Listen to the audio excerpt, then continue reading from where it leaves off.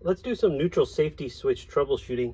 I have a 66 Chevelle, and that neutral safety switch is on the column.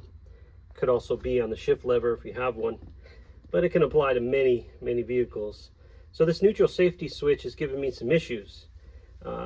Some people don't know how it's connected, and so let's take a quick look at it.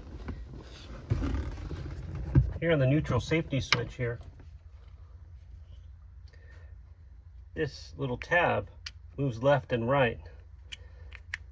If it's in park, reverse, neutral, that's how it knows to give the starter power or not. These purple wires here are power that goes to the starter.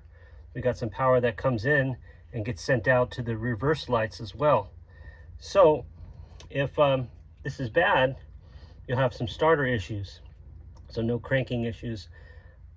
I moved it around, found out that it's not bad. The problem is it was installed improperly. Best way to really check if it's bad or not is the continuity with a multimeter. But if you don't have a multimeter, you can play around with this to see if it works. The reverse lights go on, it doesn't start in all gears. Because if it does start in every gear, every position you put it in, it's bad. So let me show you how to install it. You want to make sure that this little mouth here goes in the tab on the column. If you feel around on top of the column, you'll find the opening metal tab on there, and you can adjust this in the right position to make sure it goes on. And then you want to make sure that you put in the screws, but don't do it too tight because you want to be able to adjust this.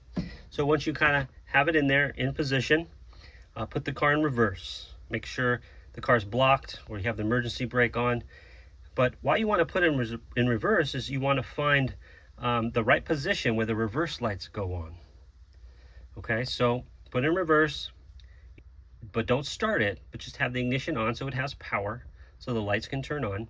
You adjust it so until the reverse lights go on. Okay, so let's go over that one more time. You have it in gear, it's in reverse, excuse me. You have the ignition on, and you adjust it until those reverse lights go on. Once those reverse lights go on, you know it's properly adjusted into reverse. So then you can tighten down those screws and then put it back into park, and everything should be a-okay.